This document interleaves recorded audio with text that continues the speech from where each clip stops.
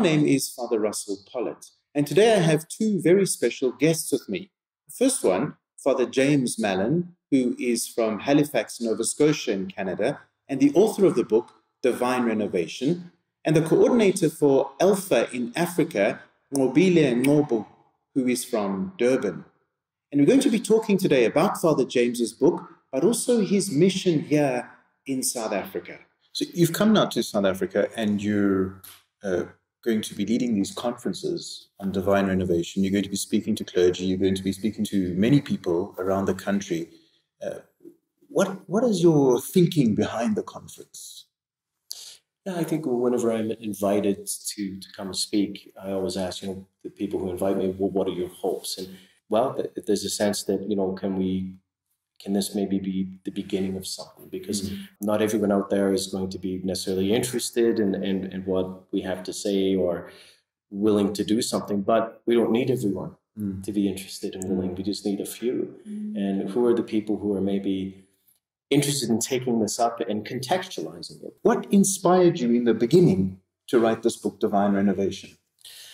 The origin of the whole thing goes to a real strong sense of discontent that I had with the state of parish life with parishes. I had my own conversion when I was 16, 17 years old, and quickly realized that in order to find the community I needed, I had to find it in the movement. So I just went to my parish to get communion, because the preaching wasn't all that great either. But people in the parish thought I was kind of weird, because I wanted more.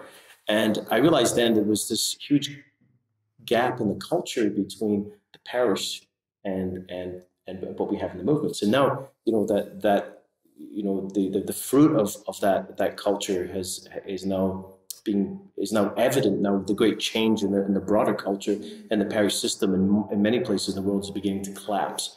When I picked up this book and began to read it, I said, has this guy ever visited South Africa? Because you outline issues which very often we think are local issues, but really we're seeing that in the global church, we're facing an issue when it comes to evangelization, as you put it, from maintenance to mission. Well, I'm finding that a lot because I just, a couple of weeks ago, was in the Philippines and found a very similar thing there. Even though our cultural context is quite different, and everything always has to be contextualized, but the underlying issues, even though they may manifest themselves differently, the underlying issues are the same. The self-referentiality of the church, as Pope Francis puts it, the fact that we're inward focused, that we've got an identity confusion, we're not intentional about mission, and we're very dysfunctional when it comes to leadership. You put a lot of emphasis in the book on leadership, parish leadership, but also on the leadership of the church, the hierarchical leadership and so forth. So you outline the problems, but you really identify how we need to look specifically at leadership and the leadership models that we're using, which in many ways, I guess, are outdated. Absolutely. Yeah. You're kind of conceptualizing a new way of being church and a new way of leading the church. I mean, the only way we're going to reach a new way of being church, and that new way is nothing else than embodying what the church actually says about herself presently. I mean, we've got this amazing theology, very rich theology, but there's this huge gap between what we say and what we live. And so in order to move from here to there, then that only happens with leadership. But we've got a very, even as people listen to this and hear the word leadership, probably different ideas of what that means pop up. People think, oh, that's the bishop, that's the priest. When I say leadership, I'm not talking about positional leadership. I mean, we will always have positional leadership, but the people don't today follow positional leaders just because they're positional leaders. If they choose to follow a positional leader, it's because they have character-based leadership, and I think that's kind of almost a science. It's an art that can be learned, that people can become aware of and grow. And yet, in our formation in the priesthood and in parishes, it's not even on the radar. And of course, one of the things that comes out strongly in this book as well for me is we don't have to invent something new. We've got it. We're not using our own tradition well. We're not using the resources and the sources of our own tradition as well as what we could be. Yeah, for sure. And, in terms of the key ingredients that make a parish healthy, because I really believe that it really is as simple as healthy things grow and bear fruit. And if you think of a tree, there's nothing wrong with or a plant. There's nothing wrong with the seed. The seed is God's word. I mean, the problems in the church are not God's problems. So some people have an image of a kind of a miserly God who is very reluctant to pour out the grace of renewal for the church. So therefore, we have to pray, so that we can get God to stop being such a miser and might actually pour out grace for renewal. No, I think we've got that all wrong. I think the Lord is asking the same question he's always been asking. That is, whom will I send? I think the Lord is get like buckets of grace, saying, where is there an opening? And he's looking for people to say, here I am, Lord, send me. I'm willing to do something. I'm willing to go to these people. I'm willing to break through the status quo. And the reason why we have to undergird all of our efforts for renewal with prayer is not to somehow change a miserly God, is to change us, because this is risky business. That's why we have to begin with prayer. So there's nothing wrong with God, nothing wrong with the seed of God's word. The problem is in our church today, we show ourselves more attached to our model than the mission, and we're clinging to a model that is being built to reach a world that no longer exists, a Christendom model of church that presumes a Christian culture. For instance, it's like, imagine you have a school to train missionaries, and you're sending these missionaries to France. So you got to teach them French so they can go and speak to the people there. But 50 years ago, everyone in that country stopped speaking French and started speaking Spanish. But the training center for the missionaries are still teaching them French. Like, that's what the church is like, and we're like, well, we like French. We don't want to let go of French. That's become our tradition. And that's a core question for us, the model of the mission. It's the question that Pope Francis asks in Evangelii Gaudium 27, where he says about his missionary impulse, I dream of a missionary impulse, and the missionary option capable of transforming everything, so that our times and schedules, customs, ways of doing things, structures can be suitably channeled for the evangelization of today's world rather than for self-preservation. That's such a key vision of Pope Francis. I think that's the interpretive key of his whole ministry, I think. Yes, I mean, that's a really seminal document in his ministry, and you see it coming through everything else. I hear Mobile affirming more and more as you talk. Your own experience in parish and your own experience of the church, the things that Father Mallon is speaking about seems to be the things that you've experienced. Absolutely.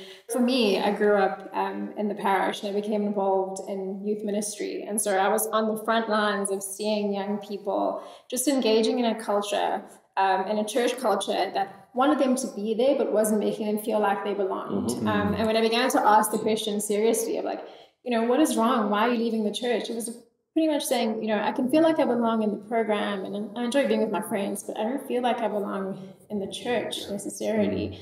And so that's why when I read the book, Divine Renovation, I was so moved by that idea that you spoke about of being a warm, welcoming place where people feel like they belong. Can you speak more into that, the kind of idea of how do we make people feel the church is a place that they belong?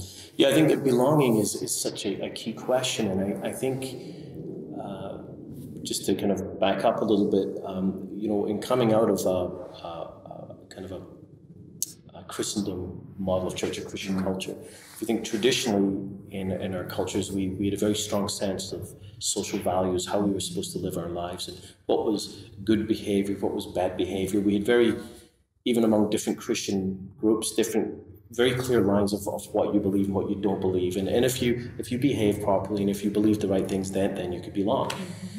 So it's a kind of a behave, believe, belong model. And tick the boxes. Yeah, but it kind of in that order. Whereas today, if we're going to reach this culture of ours, we have to flip that paradigm around, and we need to begin with belonging. Because today, no one is going to behave certain ways just because you say so, or the Pope says so, or the Bible says. They don't care. I behave out of what I say. I decide for myself what's right or wrong. That's just the way it is. And I'm not going to change my behavior until I personally believe that it's something that I should do. And that change of belief is only going to happen through an experience of belonging. And it's one of the things we love about Alpha, because it perfectly embraces this paradigm of beginning with radical hospitality. Like, total welcome, loving people, not judging people, welcoming them where they are in the messiness of their lives, and then building relationships. And as we draw people into authentic community, and in that community is to hear the core message of the gospel to begin with, then over time, heart begins to open. They encounter Jesus, perhaps enter into a relationship with him. And at some point, the experience of Jesus is going to, as a savior, is going to lead them to an experience of Jesus as Lord.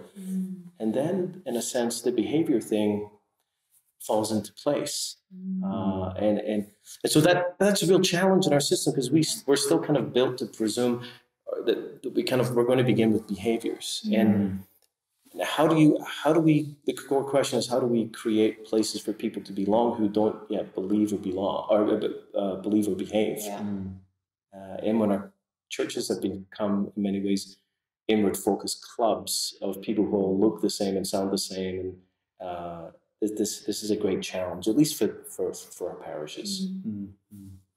Well, Billy, Alpha has really been the protagonist behind inviting Father Mallon to South Africa, setting up these conferences. Alpha's growing in South Africa. I mean, you hear about it more and more. I remember many years ago, it was happening in the Anglican Church. It wasn't something that Catholics did. And now it's widespread. What is Alpha hoping will happen? I think with Alpha, what we really do is we want to serve and equip the church in its mission to help people discover and develop a relationship with Jesus Christ.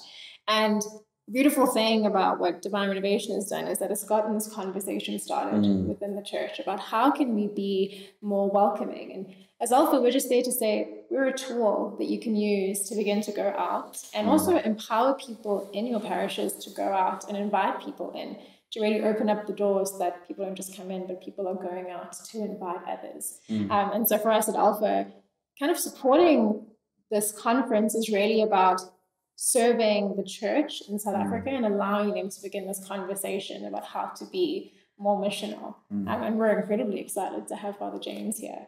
And so, yeah, that's really why we are so supportive of Divine Renovation. So your work's really going to come after the conference. I mean, you're just here for a couple of days, and then, so let's talk a little bit about post-conference. What happens post-conference? Because that's always the hard part. How do you see that unfolding, both of you? I would say, first of all, I would invite those who come to the conference, and hopefully the priests that come will have lay leaders with them. And I think that's so important, because what happens when I just speak to priests alone, which I don't do as much anymore for that very reason, is that even priests who are inspired, they might come for a day seminar or a 2-day seminar, and they think they're really excited about what they hear, and then they return to their parishes and open the door and get buried in all of the stuff they have to do, and all of the urgency. Urgent always kills the important, the most important things, and so in spite of a desire, nothing comes of it. If a priest has lay leaders with him, then as you're walking out of this conference, you say to them, let's hold one another accountable that we're going to do something with this. So mutual accountability, and that's the beginning of kind of a whole model for leadership in parish, is the priest, pastor, not just leading a team of people, but leading out of a team, because you've got that built-in accountability there. So bringing people around you who have the same heart and making a commitment to we're gonna step into this together. I would say that if a priest is really inspired to do this, he probably needs to go to his bishop and have a conversation around a vision, because if this connects, then there's something happening in the heart, maybe a vision, a dream of what your parish can be. Like imagine if it worked. What would our parish look like if it was actually living its full potential? And every parish is so incredibly rich with potential. Get people in your parish praying. All your prayer teams and prayer ministries, get them praying. Just start praying. One of the things that we did as a response to conferences and the continued inquiries we got is we felt called to start a ministry. So we actually have a Divine Renovation ministry, and we have a number of resources that are available to help people. We have a weekly video podcast that we do that's out there. And we actually have a coaching network for parishes that's more serious. That's for people who are really serious, and it's each year pastor and leadership teams receive up to 50 sessions. So it's you got to be pretty serious for that. And we also have online video training. So we've got a number of other books as well. So that's some of the resources that we provide. But certainly the National Alpha Office here would be a great place to start in getting Alpha up and going. I mean, if you can even begin to identify the key leaders in your parish and go for coffee with them, sit down, share that excitement, begin to share that dream and have them share their dream for the parish with you, and together let something begin to crystallize, this missionary impulse, and then begin to talk about it in your homily. So one of the problems with preaching in our parishes is we hardly ever talk about the big story. We focus on the gospel of the day, the reading of the day, and we never look at the kind of the macro narratives, if you will. We never talk about the big why or the big, you know, who, or like what's it all about anyway? What's the point? What's the purpose? And we need to start preaching homilies like that to help our people, you know, lift up their eyes to something bigger and begin to develop the capacity to dream and to live out a dream. So when a parish priest speaks passionately about what he believes it could be possible, if we let God truly work, that's a dream that can begin to inspire people. People are inspired by dreams, right? Not by plans. I mean, Martin Luther King Jr. didn't say, I have an idea. He didn't say, I have a plan, I have a to-do list. He said, I have a dream, and that's what inspires people. Start looking at Alpha and plan it. Do training well, and maybe within 4 or 5 months of the conference, you could start running an Alpha. And even from the start, don't just do Alpha for your church-going parishioners. We don't recommend that strategy at all. And that's one of the things I think we do struggle with in South Africa. If I look at Alpha and my experience of Alpha in a parish, once Alpha's done, we're not good at moving from that. You know, what tends to happen is people come back again and again and again for another Alpha. You know, we've got to try and take the next step there as well. Absolutely. Well, I think it's really about looking at Alpha as like kind of the entry. I think you call it the on-ramp, but kind of how do we get people into the conversation of church? But one of the things, Father James, that you speak about a lot is the kind of pipeline of leadership that can come through Alpha. Can you speak a little bit more into that? Yeah, see, this is really key because Alpha is ultimately, when people experience Alpha, you don't really experience Alpha. If you go to Alpha, you experience a church. And Alpha is as great a tool as it is for evangelization. It's only ever going to be as good as the church that runs it. And so that's a very important thing to keep in mind. And as a tool, it's actually difficult to get right. People are like, oh, well, let's do that. It's going to be simple, but there's all kinds of ways you can mess Alpha up. And I know that because I've made every single mistake you can make. We've made it. In fact, we're experts in this. We actually have a talk on our podcast called "How to Kill Alpha in 10 Easy Steps," and it's a lot of fun because we've got personal experience of these Alpha killing methodologies, and myself and my other team members, we've learned so much over the years. But how to really maximize it, because Alpha isn't just a tool for evangelization. It's a tool to bring about cultural transformation. It's actually got a built-in leadership pipeline, because this is what you get to understand is even as your guests come in the doors, and hopefully you'll always have a percentage of non-church going guests. Because if your first Alpha that you do in a parish is 100% church-going Catholics, I mean, how many subsequent impressions does it take to undo a first impression? I think it's something like 9, right? Yes. Well, your first experience of Alpha is that Alpha is a group of church-going Catholics sitting in a circle talking about church and sometimes talking about Jesus. You'll never get it back. But if you know right from the start that even 15, 20% of the guests are non-church goers, non-Catholics, maybe atheists or whatever, agnostics, and you remind everyone all the time about that, not to presume anything, it's like people gear down and become conscious. They let go of certain presumptions. You got to keep reminding people of that. And in that, you develop a sensitivity and almost like a training to the fact that this isn't just a club meeting. This isn't a meeting of the club members. So from your guests, you're constantly saying, as the process comes to completion, who among the guests do we want to invite back? And the goal in our parish is always to invite back as many as possible. We've invited people who are atheists back on the team. Because the first step of serving on team is basically providing hospitality as a helper. You'll be in a small group, and surprisingly, people who have not had conversion, or some of them say, yeah, we've had atheists who have come and served on the team because they wanted to, because remember, belong, believe, behave begins with relationships. And then from among the guests, those who exhibit relational ability and are warm and friendly, some of them will be invited to the next step to serve as a co-host of a small group. And those, again, who have the ability will be invited to become a host of a small group. I mean, you're several alphas in at this point, and every time you're doing alpha, you're doing training, you're learning new skills, and then after serving as a small group host for a while, you might be asked to be an MC or be a kitchen captain or in charge of one core aspect of alpha, or run alpha in your home, or even join a connect group, and become a leader there. That's what we do after alpha. And here's a critical thing. The only way to come back on alpha is on team. At our parish, every single time we do alpha, our goal is to have 50% first-time team members.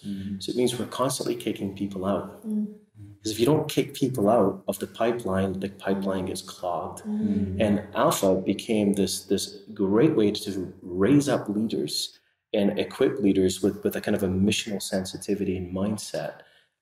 So that the values that experience in alpha very soon entered into the whole church, because probably 80-90% of our ministry leaders now in our parish have all been on alpha team over the years. Yeah. Wow, it's a really wonderful vision of alpha as well, which I think is important for us to take on board. One of the things that kind of worries me just a little bit, and you touched on it earlier on, talking about contextualizing it. I read this book and I look at this book and I say, wow, I'm inspired by it. It does presume, in the way I read it, quite a lot of resource. Here in an African setting, where many of our parishes, for example, even struggling to fix the holes in the roof, the resource issue is the thing that worries me, where we have a huge amount of unemployed people who would be quite willing to work for the church, to work for Alpha, and yet they need to be remunerated for the work they do. How do we implement a model like this that seems to be quite resource heavy, so to speak? It's a great question, and it's a question that we actually hear all over the place. We hear this kind of question in Europe. Most parishes in Canada don't have zero staff. There's not a lot of giving, and we often say, well, don't begin with what you don't have, right? I once heard someone say, wow your dream into existence, don't how it to death. The first thing we often go to is, well, how? But let's start with wow. And we never used to have the resources that we have, and we never used to have the staff that we have. And when people begin to experience life transformation and take ownership of the mission, they will give according to their resources. And I think that no matter where we are, resources will increase in some way. And if you invest them back into growing people, I think resources of people and other things will grow and be made available. In the end, we say that the Divine Renovation as a proposal has three distinctive elements from perhaps any other proposal. But the first distinctive element is the absolute primacy of evangelization. So making that primary in all aspects of pastoral ministry in a parish. So it's your starting point before catechesis and even sacraments. It's something that you never stop doing. You don't do Alpha for a little bit and then go do a bunch of other things and go back again to Alpha. Keep it going constantly. So the primacy of evangelization. We often say that it's primary, but if you look at what parishes do, it's not. Second thing is the best of leadership. And there are many things you could say about that, about all the different issues around the leadership. And the third thing is the experience of the power of the Holy Spirit. That's if you begin to lean into those principles, it'll make a difference. I want to pick up on what you said there, because I think it's so important in our context. Start with what you've got. And one of the things you said a few moments ago was about hospitality and the importance of helping people to feel that they belong. You don't actually need too much resource to do that. In fact, you just have to be human towards other humans in many ways. And so I think that's an important message for us to hear, especially in our own context, because that's the first thing that always gets said. Well, we don't have the resources to do that. Yeah, it's so true. Really just starting from where you are and using the welcoming heart of people to really make people feel welcome in the church and then to begin to build from there. It's really an important point in our context. You said a lot about prayer, and you've mentioned prayer and the Holy Spirit over and over. Many times in the church, we think it's about structure. We think it's about having a good program. There's also a deep spirituality to this, from what I saw in the book, but also from what you've been saying. And I think that's important because, very often, as I say in the Catholic Church, we tend maybe to worry about, the boxes and the structures and so forth. Do you want to speak a little bit about your own experience and how important that is? In our experience in seeing the parish transform is that parishes are transformed when people are transformed.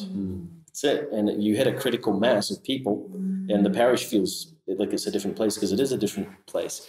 And in our experience using Alpha, God draws people in at different stages, but in the testimonies that we hear around the parish, it often comes to, then I did Alpha, and then I went on the Holy Spirit weekend, and people prayed over me to be filled with the Holy Spirit. And we try to avoid strange jargon, but we just pray for people to have an experience of God's love. And, St. Paul talks about God's Spirit speaks to our spirit when we cry out, Abba, Father. And that's the kind of experience we're praying for people, that they may just be filled with a sense of God's love and to be filled with the Holy Spirit, to have that religious experience. And we often our spirituality is often, we might be Trinitarian in theology, but we're often Unitarian or Binitarian in our spirituality. We have often reduced the Christianity to simply being about God with us.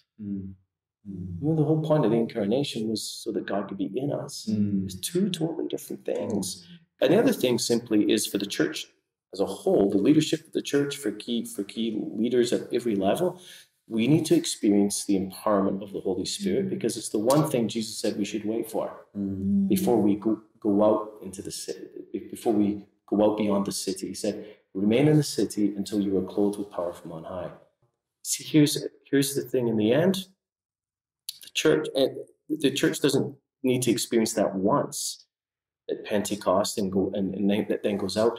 If we as the church don't continually experience new Pentecost again and again and experience the empowerment, we always end up retreating back into the upper room. So my hope is that some people will be motivated to actually take this on, to have conversations with their pastors, for priests to have conversations with their bishops, because it's not for the faint of heart. The recipe for parish renewal is simple. It really is simple. It's a simple recipe, but it takes time and it's hard work. It's painful sometimes. It's in Benedict Parish where I was when I wrote the book. I mean, they were in year 8 of this journey, and we're still not fully arrived at where we would like to be. It simply takes time, and so that raises all kinds of other questions around long-term leadership of priests, because so often in our church, even priests who begin to lead change and get things going, in many places in the world, there's this custom after 6 years you get moved. And so it just, you hit the reset button, because everything falls apart with the next leader, or the next pastor either dismantles it or just lets it fall apart. But I'm here to say that, look, if there's anything in our experience that's helpful, I hope that you can take that, because from my context of working in my parish, I'm not coming here in any way to say that what we're doing is the best way to do it or is the best answer. All I know is that the answers we're proposing to the problems today are better than the answers we used to propose. And I know that, and we've seen fruit from it. So if there's anything that's helpful, I hope you can take that and move with it, and perhaps begin a different kind of conversation. And for leaders who are particularly keen to move forward in this direction, to connect with one another, because it can be a lonely thing. If you're a priest in a diocese who says, I really have a sense, and I want to answer the call, because I think if we all have the call, I want to answer the call to lead my parish, to begin to actually lead it, and not just be a caretaker, not just respond to people's perceived needs, but actually be intentional about turning my parish outwards.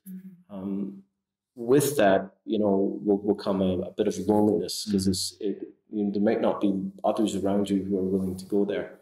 Well, Mobile, Nobo, thank you very much to Alpha, I think, who's been driving this visit of Father James Mallon.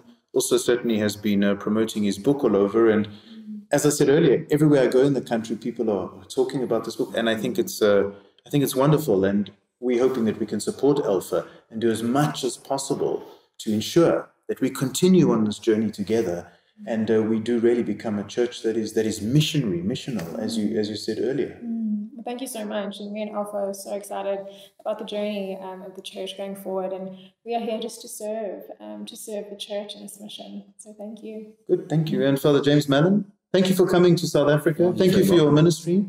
Thank you, I think, for the energy and the work that you've done, and your commitment to ensuring that this church that we all love and serve is truly going to become the Church of Christ. Thank you. The Divine Renovation Conference could not have come at a better time. I think it has come at a time when the church actually needs to be renovated, to be rejuvenated in terms of its mission as an evangelizing tool to the peoples and to the Christians.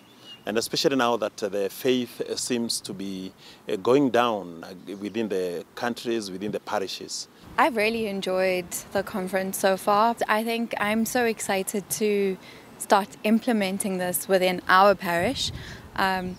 We're looking forward to this change. My hope is that I and others like me would be able to take what we've learned here back to our parishes. The most valuable thing is to have a team that has the same mindset behind the parish priest. The realities around leadership were quite key. I've never seen myself as a leader, but just realizing that leadership is influence, and so wherever you have influence, you are a leader, whether you think of yourself as a leader or not. Learning about ways in which to become a better leader, and so that your gifts can be used more efficiently for the body of Christ, that's something useful to learn.